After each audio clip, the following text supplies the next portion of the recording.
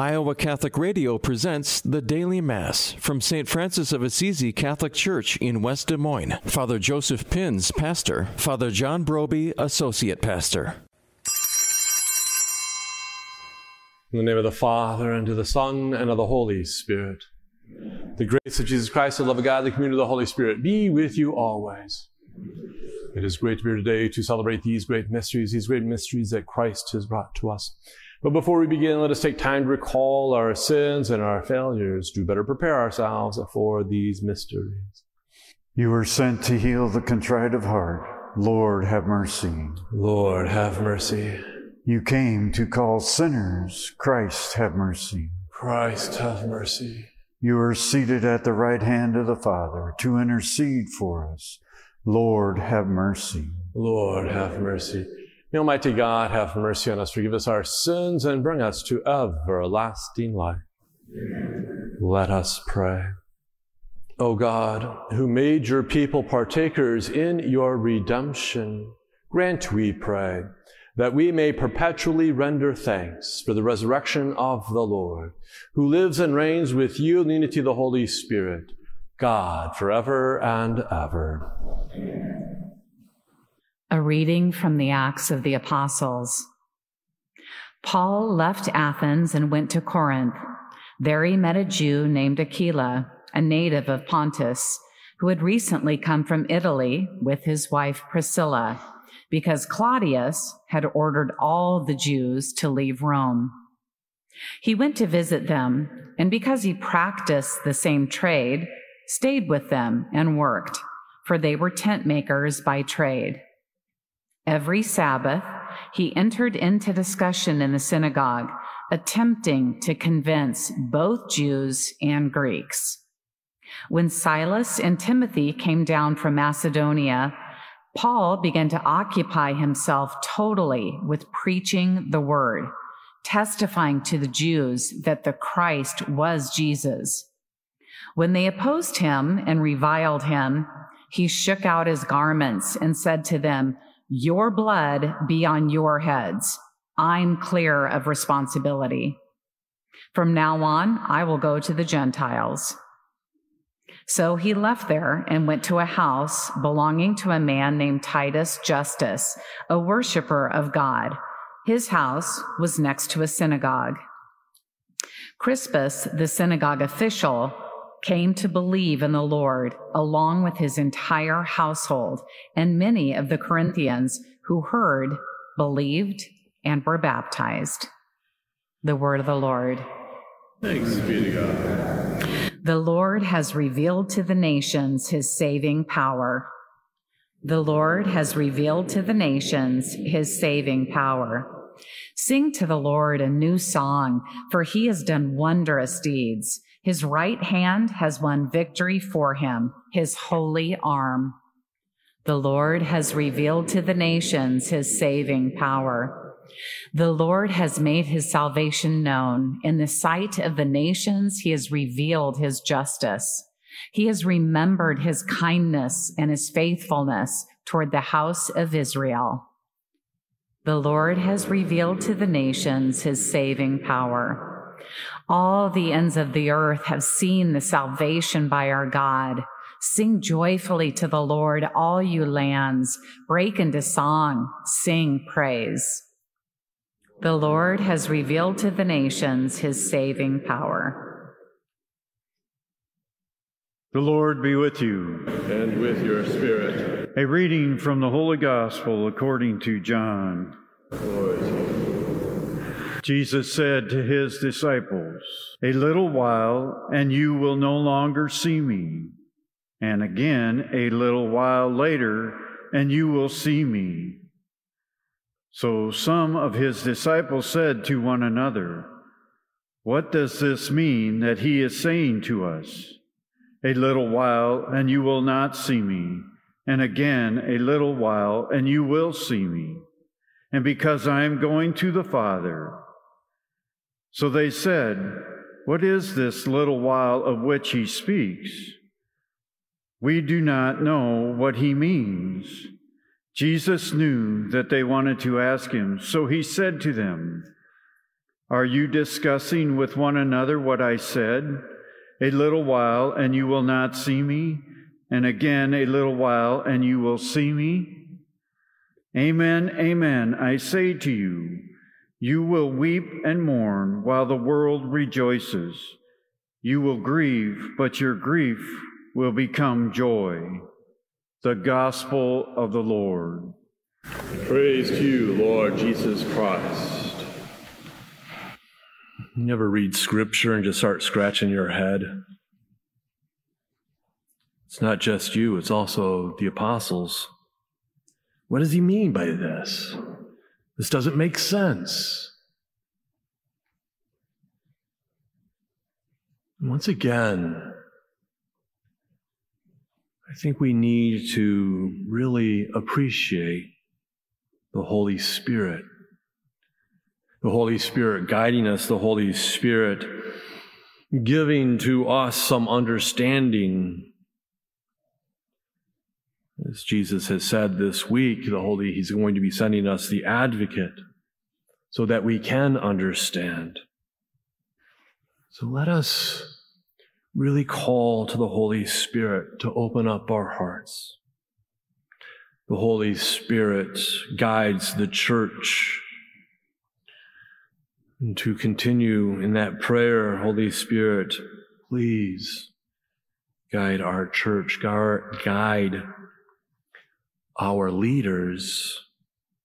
When people come to me and complain about the pastor or the bishop or the pope or the magisterium or whoever they want to complain about that day, I remind them that the Holy Spirit's in charge. It is the Holy Spirit in charge. Are you willing to abandon yourself? Are you willing to surrender yourself to listen to the Holy Spirit and not fight these earthly fights that are fought within the church and outside the church? Jesus gives us this advocate of the Holy Spirit so that we may listen.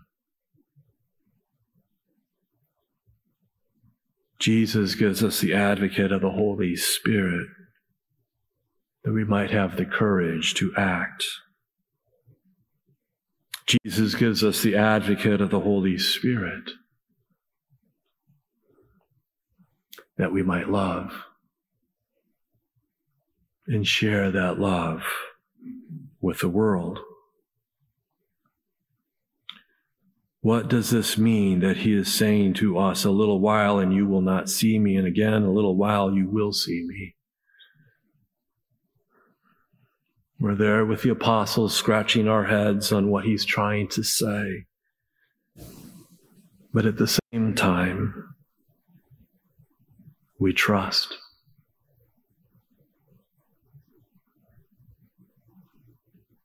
We trust that we will see him. We trust that he is with us. We trust that he loves us. Heavenly Father, we humbly come before you to offer you our prayers and our petitions. For our Holy Father and all bishops, may the Holy Spirit continue guiding them in sanctifying and teaching the faithful with great love and mercy. Let us pray to the Lord. Lord, hear our prayer. For leaders of nations, may the Lord guide them toward a path of peace for all peoples. Let us pray to the Lord. Lord, hear our prayer. For all who are alone or in need of community, may the Lord be their refuge and comfort. Let us pray to the Lord. Lord, hear our prayer. For those who have recently been received into the church, may the graces of the Easter sacraments continue to strengthen them in their journey of faith. Let us pray to the Lord. Lord, hear our prayer. For Monsignor Pascuzzi, and for all who have died, especially those who have no one else to pray for them, May they behold the face of God and live. Let us pray to the Lord. Lord, hear our prayer. And for all those prayers that are in the depths of our hearts, let us pray to the Lord.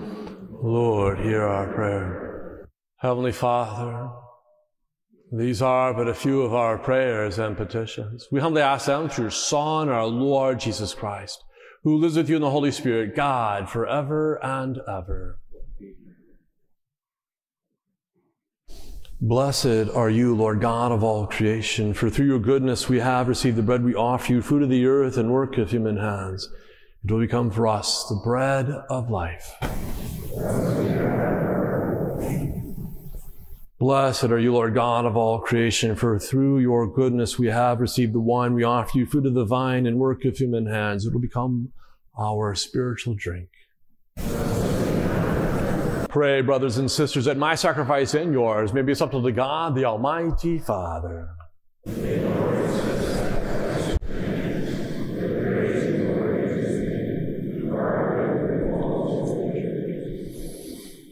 May our prayers rise up to you, O Lord, together with the sacrificial offering, so that purified by your graciousness, we may be conformed to the mysteries of your mighty love. Through Christ our Lord. The Lord be with you. Lift up your hearts. Let us give thanks to the Lord our God. It is truly right and just, our duty and our salvation at all times, to acclaim you, O Lord. But in this time above all, to laud you yet more gloriously when Christ our Passover has been sacrificed. Through him, the children of light rise to eternal life, and the halls of the heavenly kingdom are thrown open to the faithful. For his death is our ransom from death, and in his rising the life of all has risen. Therefore, overcome with paschal joy, every land, every people exults in your praise, and even the heavenly powers with the angelic host sing together the unending hymn of your glory as they acclaim. Holy, holy, holy Lord, God of hosts, heaven and earth are full of your glory. Hosanna in the highest. Blessed is he who comes in the name of the Lord. Hosanna in the highest. You are indeed holy, O Lord, the fount of all holiness. Make holy, therefore, these gifts, we pray, by sending down your Spirit upon them like the dewfall, so that they may become for us the body and blood of our Lord Jesus Christ. At the time he was betrayed and entered willingly into his passion, he took bread and giving thanks broke it and gave it to his disciples, saying, "Take this, all of you, and eat of it. For this is my body, which will be given up for you."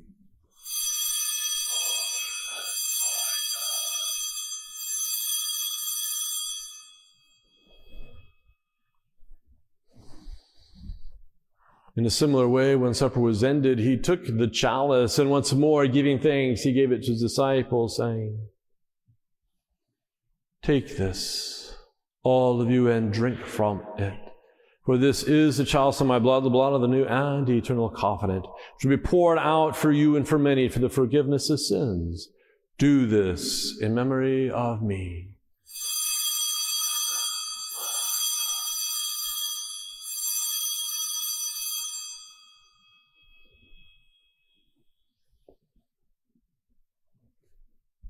The mystery of faith. Save us, Savior of the world, for by your cross and resurrection you have set us free. Therefore, as we celebrate the memorial of his death and resurrection, we offer you, Lord, the bread of life and the chalice of salvation, giving thanks that you have held us worthy to be in your presence and minister to you.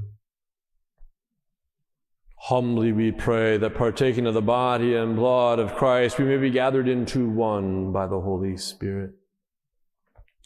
Remember, Lord, your church spread throughout the world and bring her to the fullness of charity, together with Francis, our Pope, and William, our Bishop, and all the clergy. Remember also our brothers and sisters who have fallen asleep in the hope of the resurrection, and all who have died in your mercy. Welcome them into the light of your face. Have mercy on us all, we pray, that with the Blessed Virgin Mary, Mother of God, with Blessed Joseph, her spouse, with your blessed apostles, and all the saints who have pleased you throughout the ages, we may merit to be co-heirs to eternal life and may praise and glorify you through your Son, Jesus Christ. Through him and with him and in him, O God, Almighty Father, in the unity of the Holy Spirit, all glory and honor is yours, forever and ever. Amen. The Savior's command, informed by divine teaching, we dare to say, Our Father, who art in heaven, hallowed be thy name. Thy kingdom come, thy will be done, on earth as it is in heaven. Give us this day our daily bread, and forgive us our trespasses, as we forgive those who trespass against us. And lead us not into temptation, but deliver us from evil.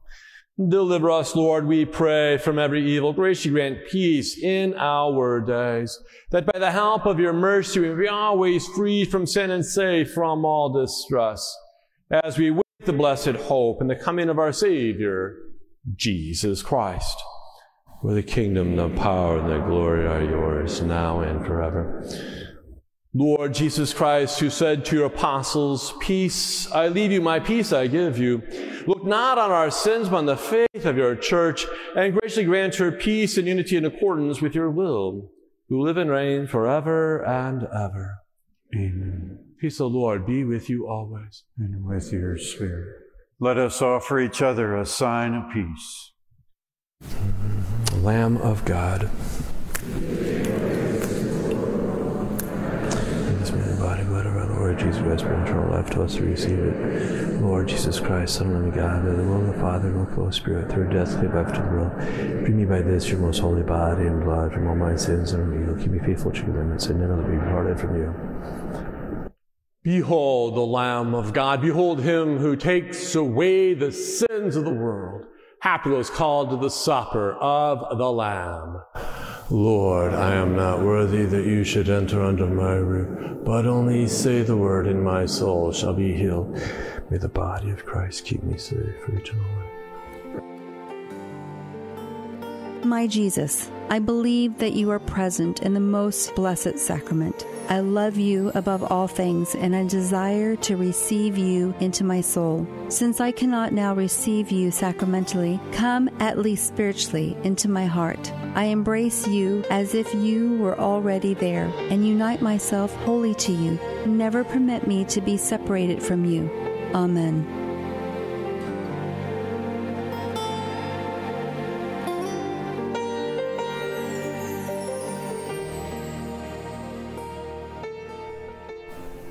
Behold, I am with you always, even to the end of the age. Alleluia. Almighty, ever-living God, who restore us to eternal life in the resurrection of Christ, increase in us, we pray, the fruits of this Paschal sacrament, and pour into our hearts the strength of this saving food through Christ our Lord. The Lord be with you. May Almighty God bless you, the Father, and the Son, and the Holy Spirit. Amen. Go and announce the gospel of the Lord. You've been listening to the Daily Mass from St. Francis of Assisi Catholic Church in West Des Moines on the Iowa Catholic Radio Network.